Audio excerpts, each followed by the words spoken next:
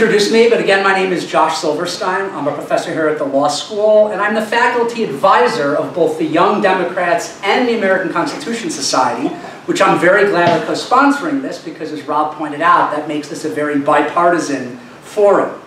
And that leads me to my first point, which is that defending free speech on campus should be a bipartisan issue. Both liberals and conservatives should be staunch supporters of freedom of speech, and I'll offer just two reasons.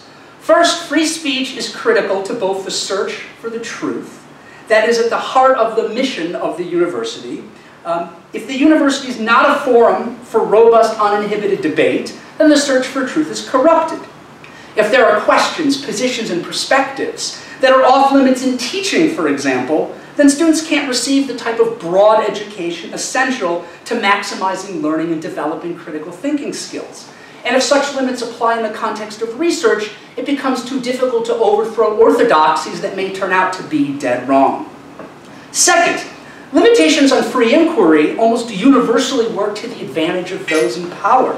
Liberals should thus staunchly support freedom of speech because they're constantly trying to advance the perspectives of racial minorities, women, and other outsider voices that have long been excluded from corridors of power both inside and outside the university. Many on the left complain that free speech is a theory for the privileged, but history definitively shows the opposite. Free speech has perhaps been the most powerful tool for social change, for defeating the powerful, for promoting liberty, justice, equality, and other values. The type of certainty that leads one to believe that you're so convinced that you're right, that you don't even need to listen to the other side and you're even entitled to suppress them, well, that type of certainty is the hallmark of totalitarian thinking.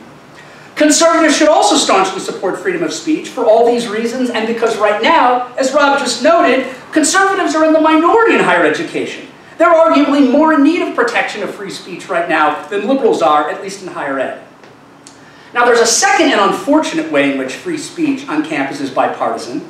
Threats to free speech come from both the left and the right.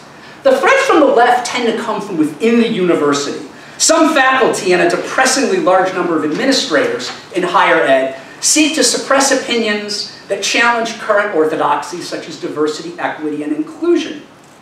The threats from the right tend to come from outside the university, from government officials that sometimes seek to restrict what is taught and researched in universities. Fortunately, there's a lot less of that, as Rob noted, than there was many years ago, but there's still some of it, unfortunately, in areas such as climate change, critical race theory, and diversity. Since this is a bipartisan forum, I'm focusing more on the problems on my side of the aisle. And there's one problem in particular that is addressed in the bill that I quite like. An idea that first gained a lot of popularity when I was in college was that being offended by an idea is sufficient justification to ignore or suppress the idea. I want to start by addressing this problematic view with a quote from the Academic Freedom Statement at University of Arkansas at Little Rock, which exists largely due to Rob Steinbuck's efforts. Quote, "Education is not intended to make people comfortable. It is meant to make them think. Universities are expected to provide the conditions within which hard thought and therefore strong disagreement, independent judgment, and the questioning of stubborn assumptions can flourish in an environment of the greatest freedom. It is inappropriate for the university to attempt to shield individuals from ideas and opinions they find unwelcome, disagreeable, or even deeply offensive. Although the university community greatly values civility, and although all members of the university community share in the responsibility for maintaining a climate of mutual respect, concerns about civility and mutual respect can never be used as a justification for closing off discussion of ideas, however offensive or disagreeable those ideas may be to some members of our community." End quote. In other words, the fact that you're offended by an idea is not sufficient reason to suppress it. Among the reasons for this is that any idea can offend. If offensiveness is the ground for suppression, there'll be virtually nothing left to talk about in higher education, especially in classes like constitutional law, where many of the ideas are deeply controversial and offensive to large numbers of people. I will finally add that the arguments that liberals make against free speech often backfire, and the offensiveness argument is no exception. Consider the attacks on critical race theory, which are often driven by a desire to not make people feel bad or offended as a result of certain ideas that might offend about this country's history of slavery, segregation, and racism. Conservative politicians in Florida in particular, who have attempted to suppress critical race theory, are relying on the same ideas about offensiveness that liberals have used to try to suppress criticism of affirmative action, abortion, and much else. So my side of the aisle has created an in for those arguments, all the more reason for the left to staunchly and universally defend free speech.